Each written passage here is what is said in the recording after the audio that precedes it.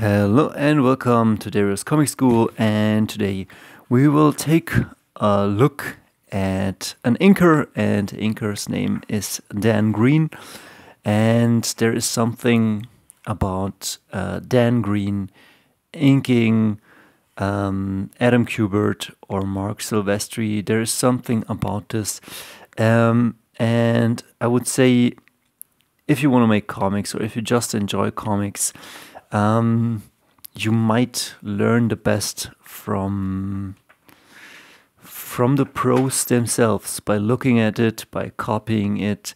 Lately, I'm learning a lot of guitar and music, and a big advice is always to have fun and also to learn from the artists themselves, to learn songs, to go through all the motions. And I think best viewed videos is when I kind of teach my process, how to draw or show things.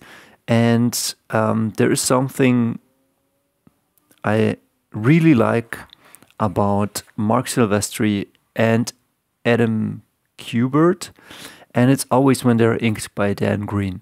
So that name pops up, and we don't talk that often about inkers. We always talk about the writers, the Elmores, the Frank Millers.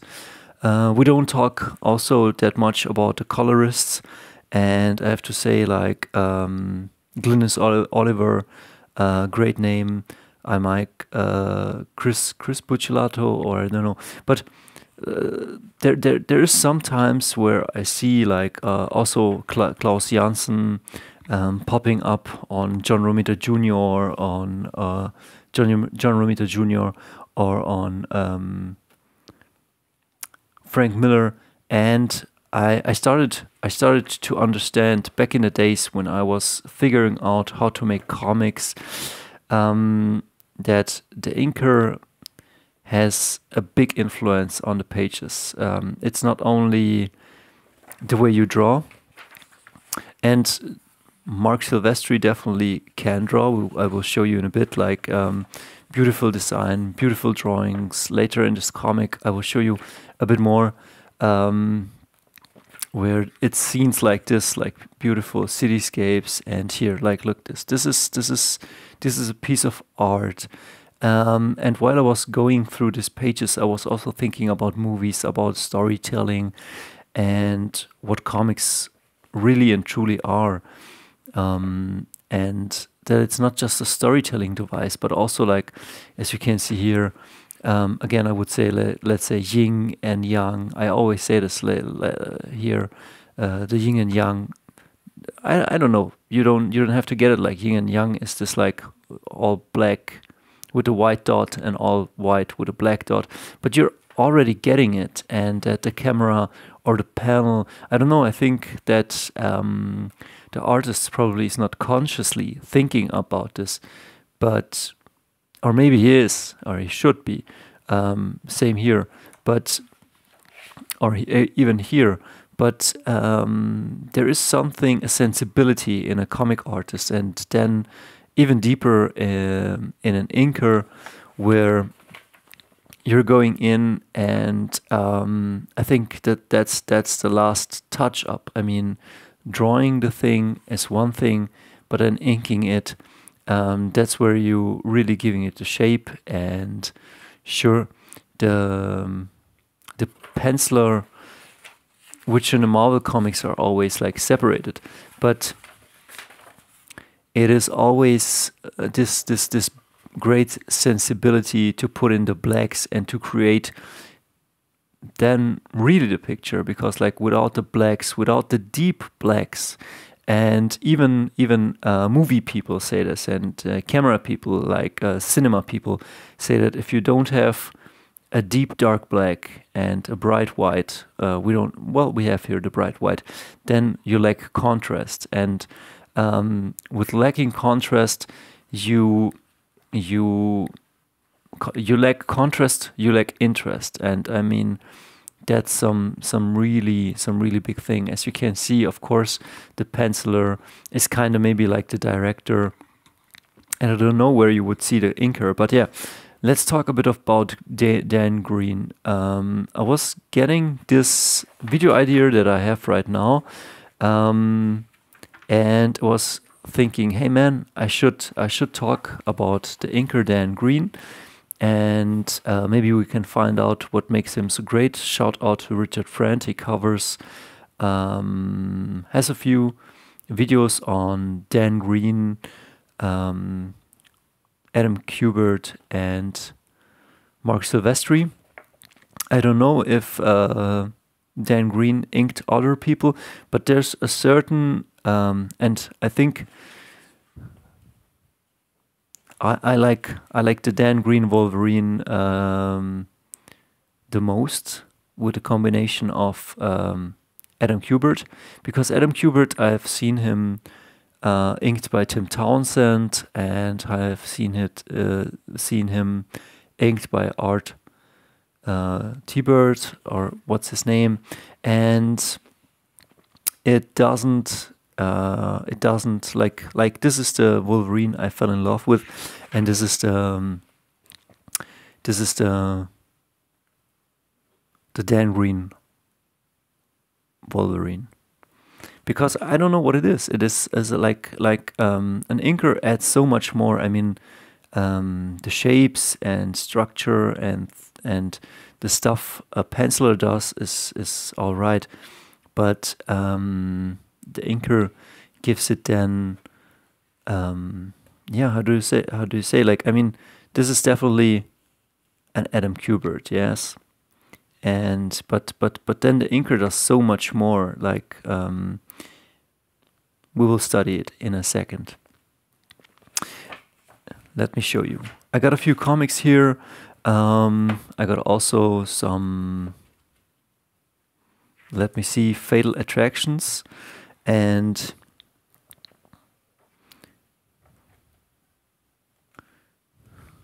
it is I can't even tell you. It's just like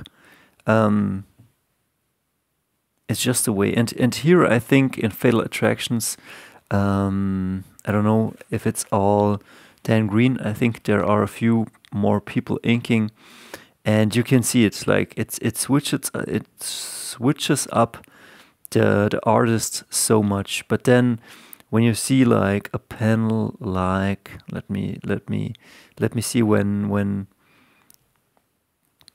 Wolverine grabs Jean Grey, I'm pretty sure that this panel is a Dan Green, and my gut feeling tells me that he inks somehow a bit old schooly. I don't know how I can say that, but maybe it's the tools he uses. Maybe it's like the way he does things. Maybe this is like some old school. Like, I don't know if Joe Kubert inked his stuff, but there's just a certain, it feels very flowy, liquidy, it feels very organic the way he does ink. It feels very alive, and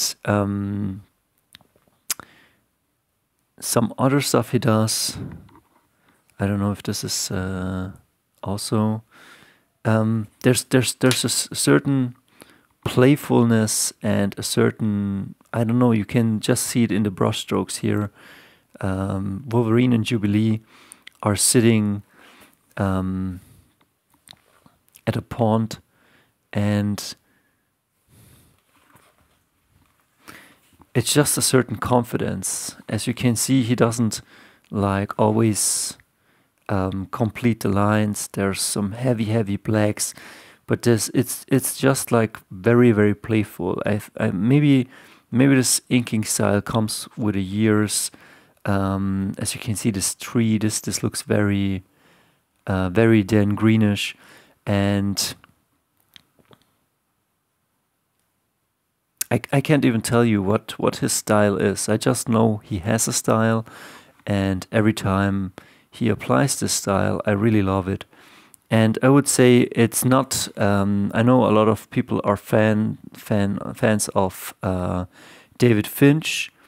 I think for me it's too much cross-hatching, too much stuff going on. Then there's definitely like the Mike Mignola thing, and I think that's too little.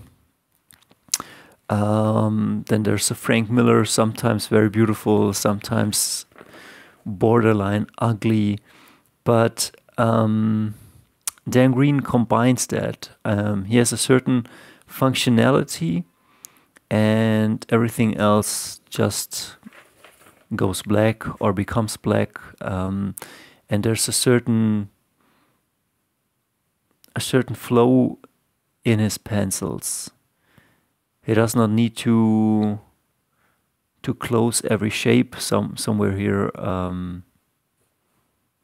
I can't even really put it into words, but it's just like I just dig his style, and probably I need to study it more. And it changes a bit with time. This is some Silvestri work, but as you can see, like very simple, not too much really essentialism. And you could say, okay, that's too simple for me, or this is too simple for me. But in graphic design or cinema or stuff like clarity and energy is really important. If you take, for example, maybe Eastern martial arts, I think it comes to the point, it is strong, and it gets the job done. And the same applies here.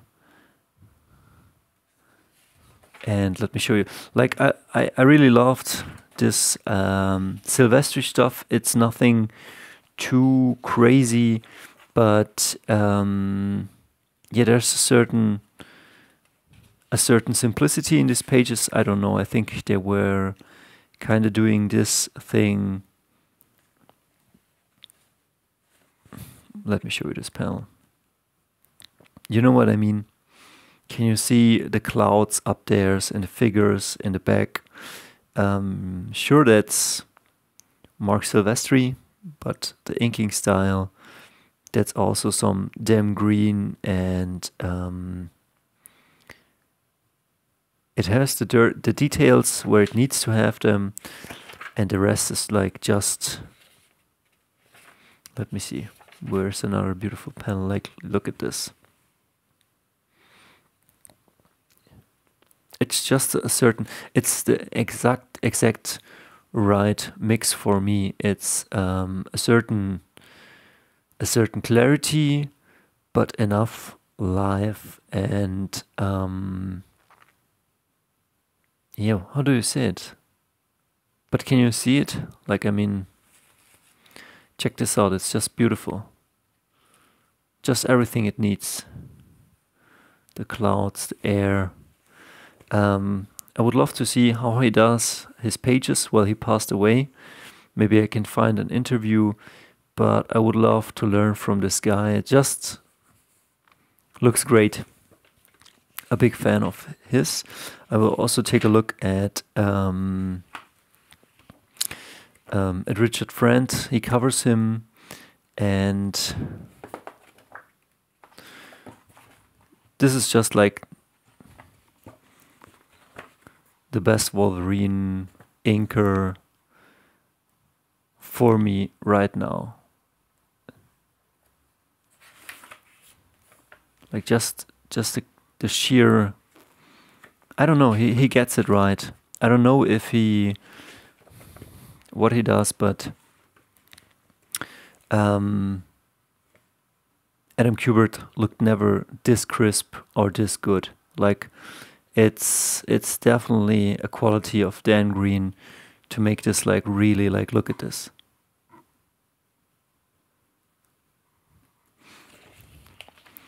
And so this video is long, and let me wrap this up, but it's just like browsing through things, and I can't even, this time I'm really a student too. I can't even say what it is, because it's definitely the pencils from Adam Kubert, but it's definitely also like the inks of Dan Green that make all the difference, because like Tim Townsend looks very, very different. Like this looks a bit cartoony, but also very realistic. And the people just look very good. Like, look at this one. Like, and also all through the Age of Apocalypse, he draws two, and he inks two, and that makes the Age of Apocalypse Wolverine like really magnificent. Let me wrap this up with a beautiful scene where Wolverine jumps in front of a car to save a guy on a bicycle. He heard it's coming to approach, and this guy, his neighbor, he kind of hates mutants and Wolverine. There's a story before this one where they don't get along, and then this guy, I mean, look at this. Look at this. Maybe this is the thumbnail. Who knows? Like, this is so Dan Greenish. This panel.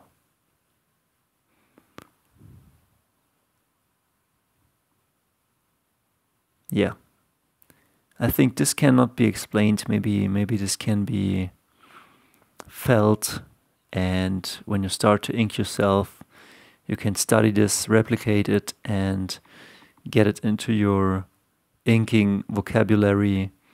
But yeah, rest in peace, Dan Green. Thank you for providing me with so much fun and bringing me in the Age of Apocalypse the best Wolverine there ever was, and to make Adam Kubert really shine. Thank you.